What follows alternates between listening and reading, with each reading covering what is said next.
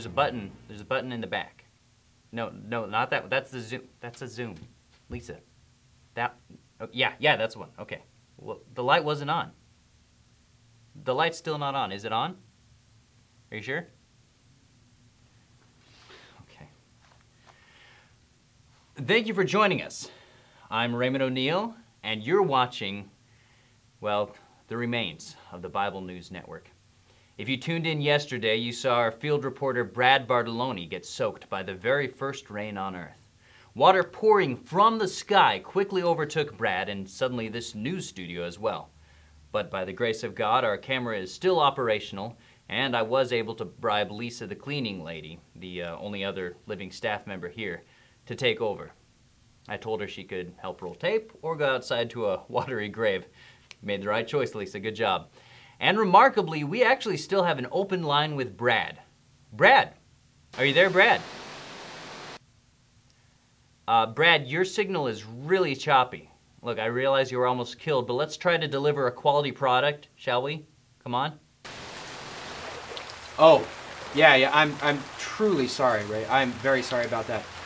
I guess I didn't take into account the signal quality when I was trying to stay alive. Well, we all have priorities, Brad. Mine happen to be future investments in jet skis, but enough about that. How on the flooded Earth did you manage to escape this massive disaster? Yeah, you know, Ray, it is a remarkable story.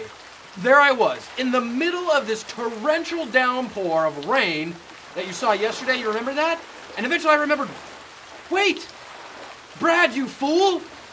Go to Noah's Ark. There's a reason that guy was building that boat. Ah, yes, you mean the ark that Tad was interviewing Noah about as they finished the construction. Come to think of it, I'm not even sure what happened to Tad. Tad's missing? Oh, that's a praise. I mean, that's a raise. I mean, that's a real shame, Ray. Anyway, back to my story. There I was, outrunning a wall of water as tall as Mount Everest, when I spotted the ark in the distance. Really hope Tad's okay. I was gonna ask him to invest in some jet skis. Hey, can we focus on the coolness of my escape from peril, please?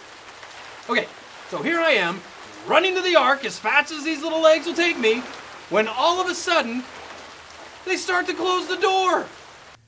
Wait, so, well, how far away were you when they started sealing up the ark? I was about 10 feet away at the time.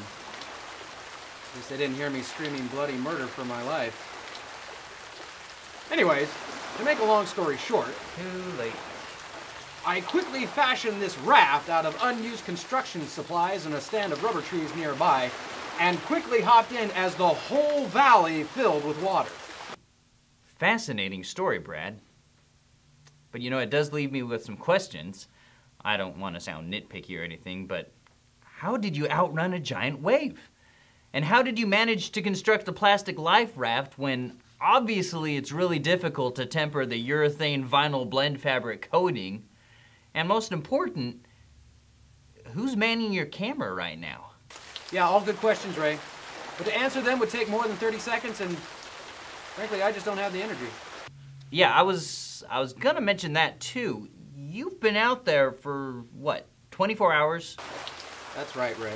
And you look like you've been out there for a lot longer. And thanks for checking in. We'll have more updates from Brad as the flood continues.